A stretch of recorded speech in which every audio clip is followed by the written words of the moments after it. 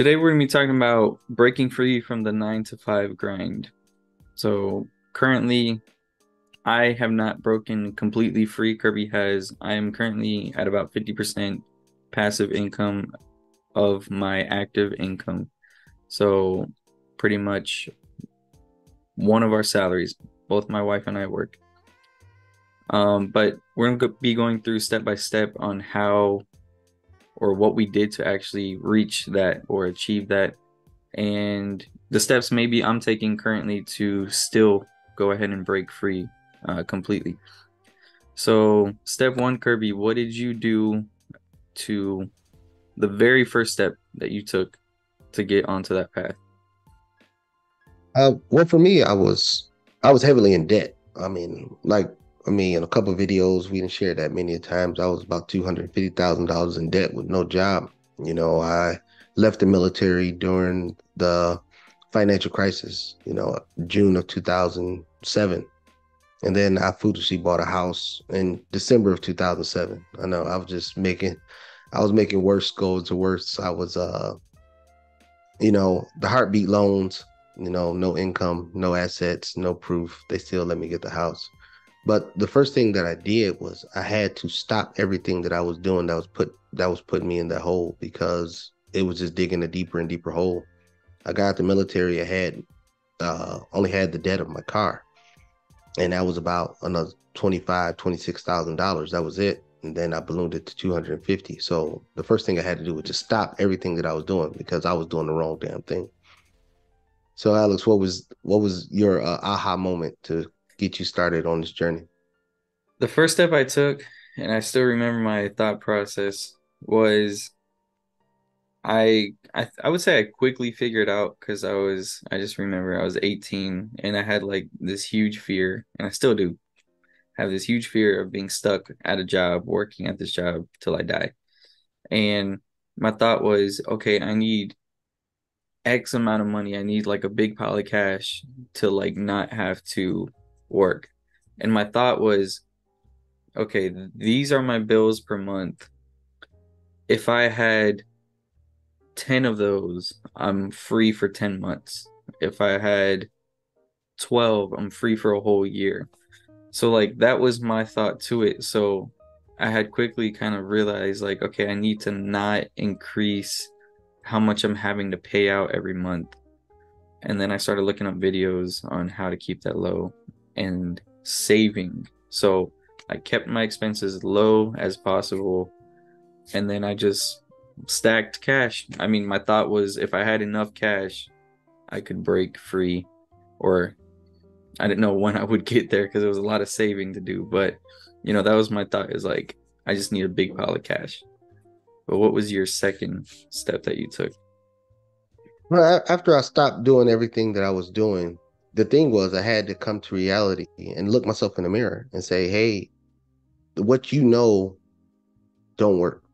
What you know don't work." And then I had to have the humility to stop all the outside influences from affecting what I was doing also. So that come friends, that comes social media, that comes, everybody's not on the same journey that you're on. Me, I was on a journey of I don't want to live paycheck to paycheck my whole life.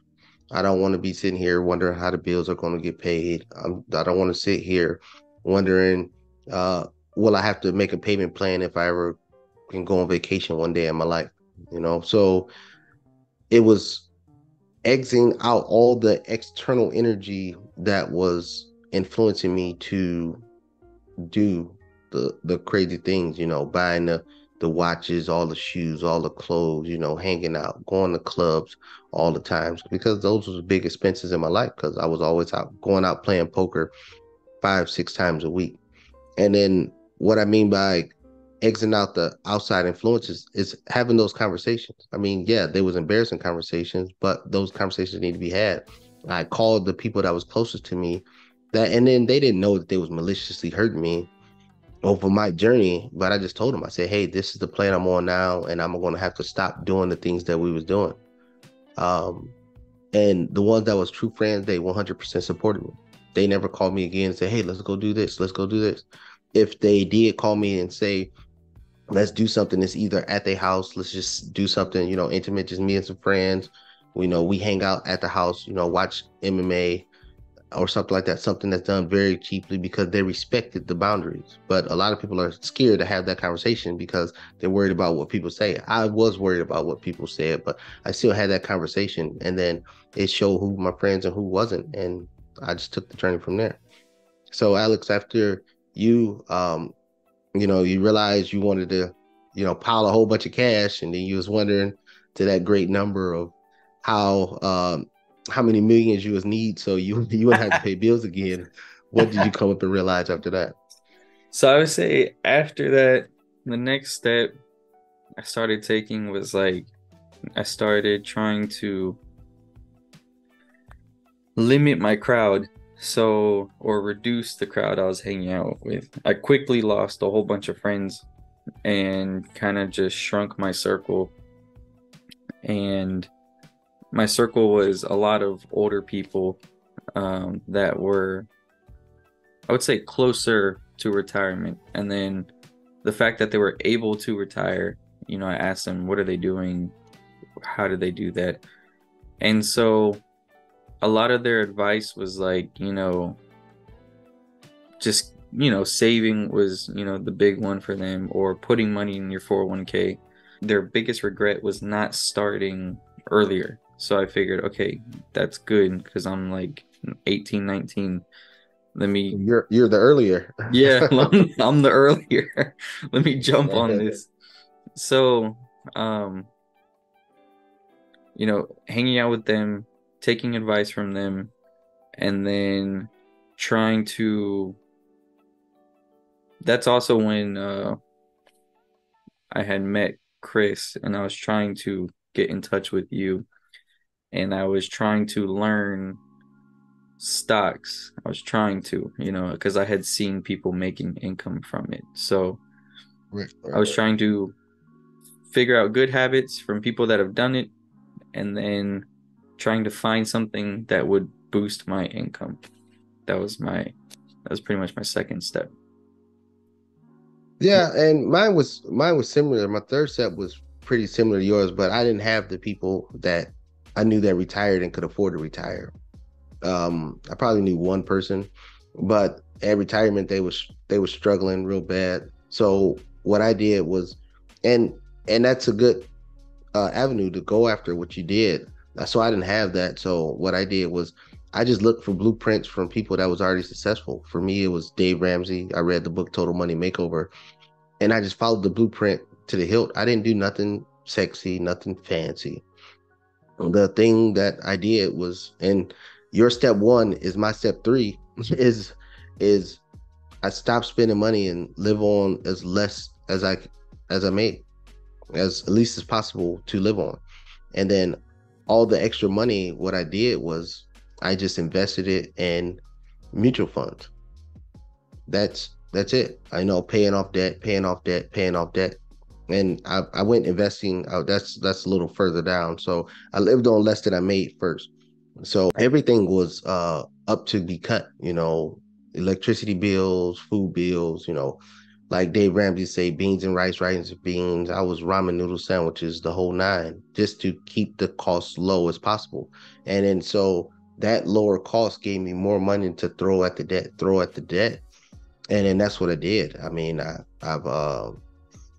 volunteered to go to Iraq for a third time, even though I didn't have to go, just because I didn't have a job and I needed some income. And then all the money that I made in the army that last year, I threw it all at debt. I came back from Iraq with maybe like $20, $30 in my bank account because I threw it all at debt. I paid off all the credit cards, all the consumer debt, paid off my truck.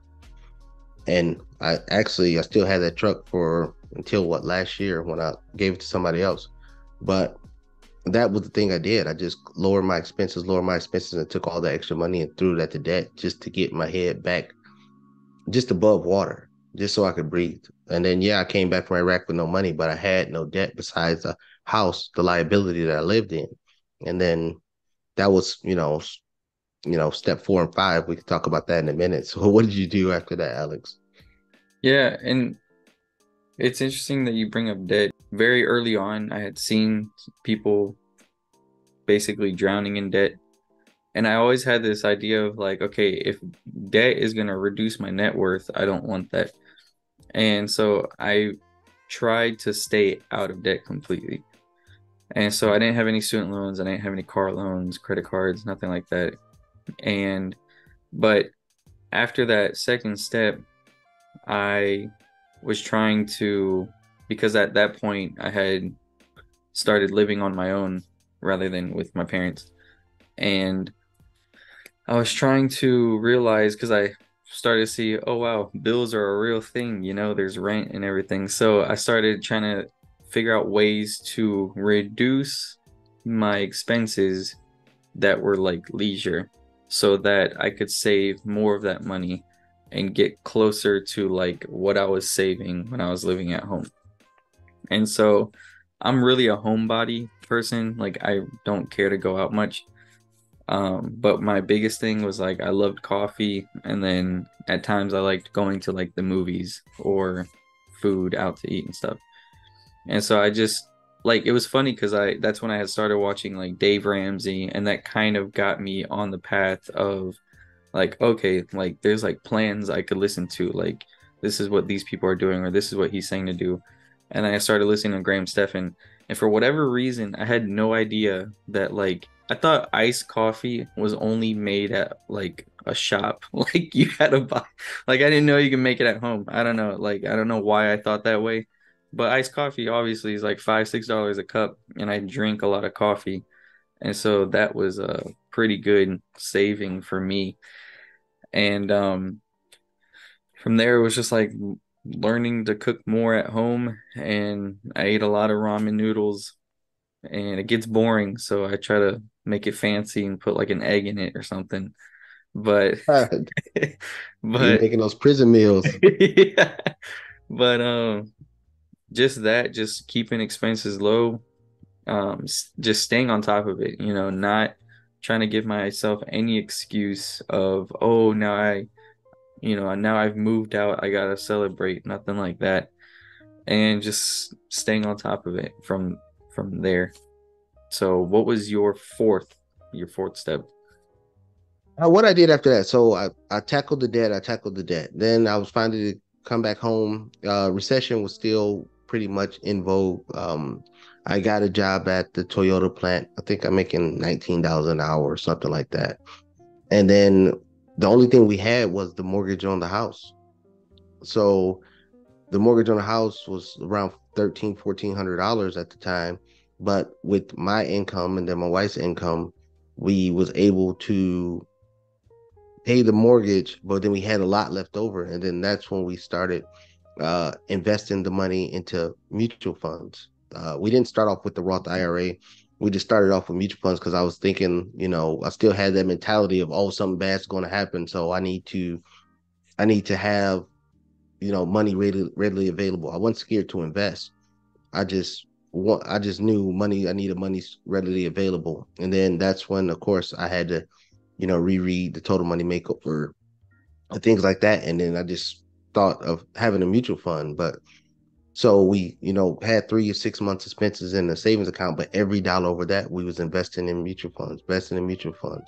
And then we came up with this bright idea because we knew eventually that we was going to move, we was going to leave the state of Texas. So we said, why not? And for people that don't know, when the financial crisis hit the United States, when all the housing prices were going down, it didn't affect Texas. Texas, the values didn't go down. So, I mean, it wasn't people buying houses, but the values were still staying, within par because homes at that time in Texas was um, fairly cheap. And then so we was able to sell the house for exactly what we paid for it. We didn't make any profit from it.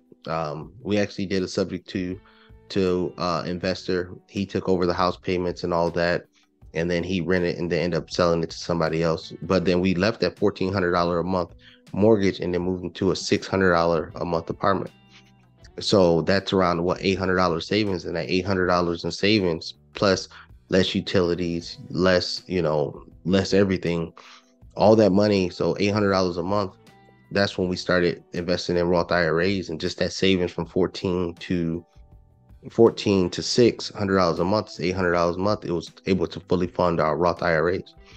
And then that's how we start fully funding our Roth IRAs with that money. So all the extra money we saved, we didn't use it to say, oh, we got more money in the bank. We can go party. We can go hang out. We can go do this and that. We use it to invest more and more and more.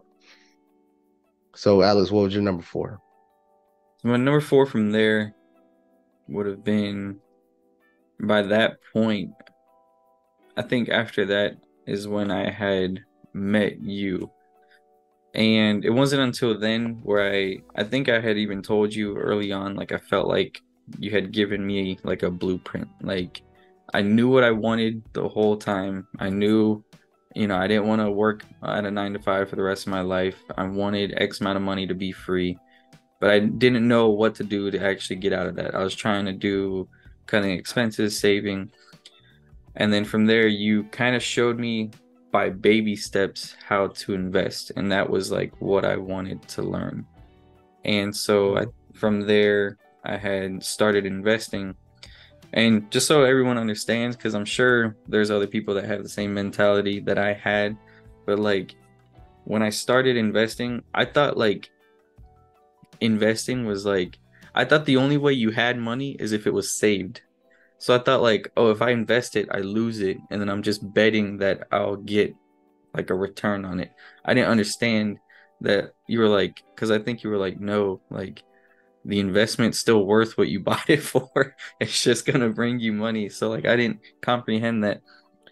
So I started learning investing from there, and that's when I started to kind of shift savings and then starting to see, okay, it's not how much do I need to have to live free? It's how much do I need to invest to make back as a monthly income from that investment to live free?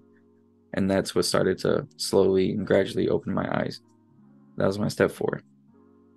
Yeah, and the people that notice the timeline, Alex on step four meeting me. I'm my step five. Alex probably still at his mama house at that time. But well, matter of fact, he was probably like 3 years old at the time.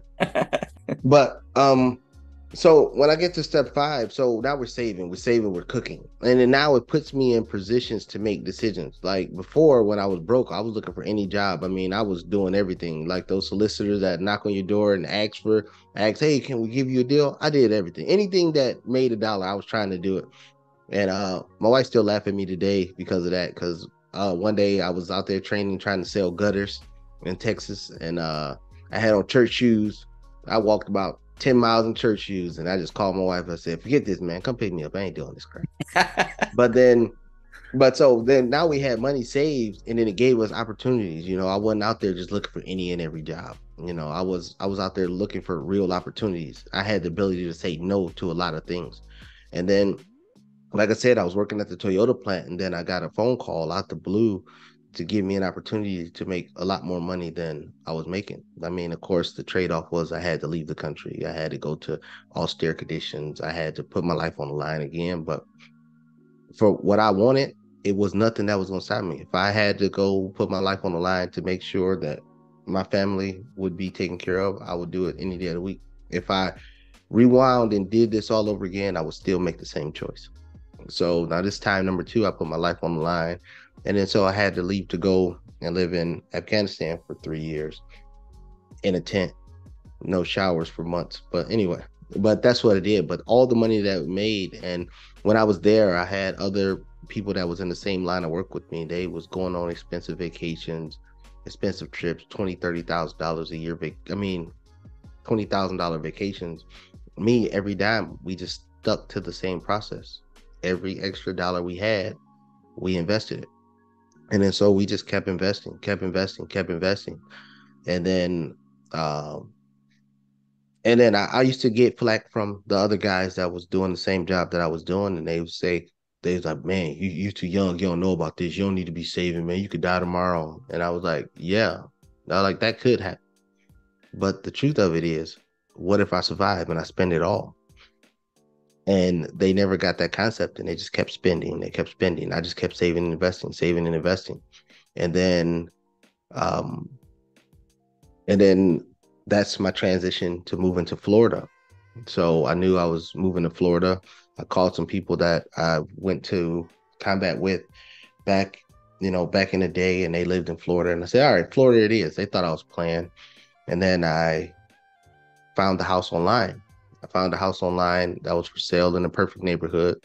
And then my wife, she was in the States at the time, pregnant, and she she came and seen the house, and then I flew in. We bought the house. But again, going back to your thing of what is stocks, stocks is not something that's just going to lose money. I mean, you lose money when you put it in. So when we bought the house, only thing we did was we sold a portion of stock that we was heavily invested in and paid for the house cash. And then that's just, setting us up to break free of that 9 to 5 and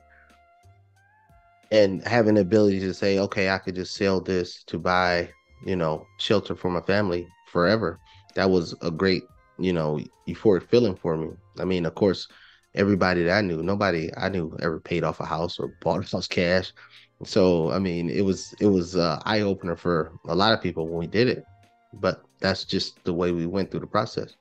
But that's where we at. I mean, we got to that step 6 in the process, being heavily in debt to now being able to pay a house cash. That was one of the euphoric moments. And I haven't even gotten to all the other stuff that I do, but that was step 6 in my life. So Alex, what is your step 6? So this is my step five, Oh but yeah, step 5, sorry. so my step five was Kirby put me in the gulag. That was that was my step five. So it was definitely felt like a entrepreneur boot camp, but it I mean Kirby guided me all along, and it was really just showing me, what strategies to take and look at investing as a strategic thing, not as an emotional thing. And have a plan and know where your money's going, telling your money where to go, and stick to the same thing. I mean, I would say like, oh, it was this step and then this and that in that process, but it was really like, here's what you got to do. Now just repeat it for the rest of your life. Like, I mean, there's nothing too fancy about it. It's just get money, invest it, get money, invest it, use that investment to buy more investments. I mean, and it's just repeating that, repeating that. And then eventually, I mean, wasn't until I guess last year that I got into real estate, but it's all the same thing. It was just like build enough capital in stocks to buy real estate, and then it's just repeating that cycle. And then eventually, now we're at the point where, like I said, our passive income makes up about 50% of our active income. I would like it to be well even over 100% before we decide, okay, if we want to leave our jobs, we can. But I know we'll get there eventually, and I know we'll get there. And my goal is before 30 years old. So I'm currently 25 right now, but that's where we're at right now. Yeah, and then I'll stop at step 6 for me, and I'll just wrap a whole bunch of steps in it. So when we got here and I bought the house, I sit here and stayed in the house for 2 years. I didn't have to work or anything, so I already broke the cycle of needing a job because we saved and invest, saved and invest, saved and invest. I didn't have the income component to where I wanted to, where the income itself would pay for, all the utilities and things like that. And then after about 2 years, uh, I ran into a contractor who was just doing some remodels on the house that put those bamboo floors in that Alex was talking about. Um, and then he told me about rental properties, and I've had family members invest in real estate and have rental properties, but all the family members that I knew and people that I knew that had rental properties, they really never had any money. So I was going to stick strictly to the stock market, strictly to the stock market. But I knew that real wealth was being able to have other people pay for your life. So right now I just had a pile of cash, but if I kept spending the cash, then the cash would just depreciate. So what I did was I jumped into real estate, but I didn't do it any way that any of the people before me did it. So, first couple pieces of real estate, I, I paid cash for. And so now the cash was, so I paid cash for those. And then, so the money that was coming in, I looked at it as, okay, now I'm just trying to get my money back that I put in. Alex, like you looked at the stock market, like, oh, that's money lost. And then I came across a video or something say, well, no, you still have the asset. So I had that same moment that you had about the Yeah. stock market or real estate. And then so the money start coming in. And then slowly but surely, the money started covering the other bills, the utilities, the cell phone bills, the car insurance, and things of that nature. And then, and then so, but I still wasn't doing that because my wife was still working. And then so she can cover those bills. So I was just using that money to, hoard that money to buy another property, buy another property, buy another property. And I kept doing it that way, taking money from the stock market, buying properties. Then I started leveraging using finance. That's when I kind of broke away from the Dave Ramsey mode on when it came to investing. But when it came to personal finance and just saving money, living less than you make, I always will hold those as key core components in my life. And then so I started leveraging, and then my portfolio just started growing. And then eventually, uh with the money coming in, with the cash flow from the properties, then it was able to pay for, our lifestyle, pay for all the utilities and everything here now. And then from there, I was happy to say my wife, she was able to retire at the age of 39. And then usually, for the people that don't know, usually people that retire from the military, they have to get another job because the income that they make from retirement doesn't cover their lifestyle. My wife retired and she just do what she wants.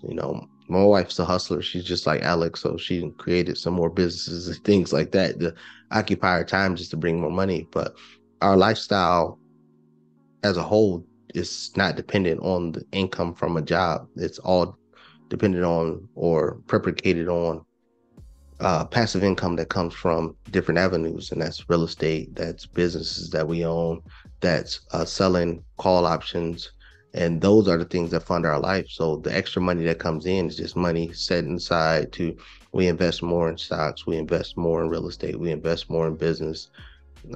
With Alex, we'll talk about it. I'm working on a deal now, and I think I called you last night about working on buying a big plot of land.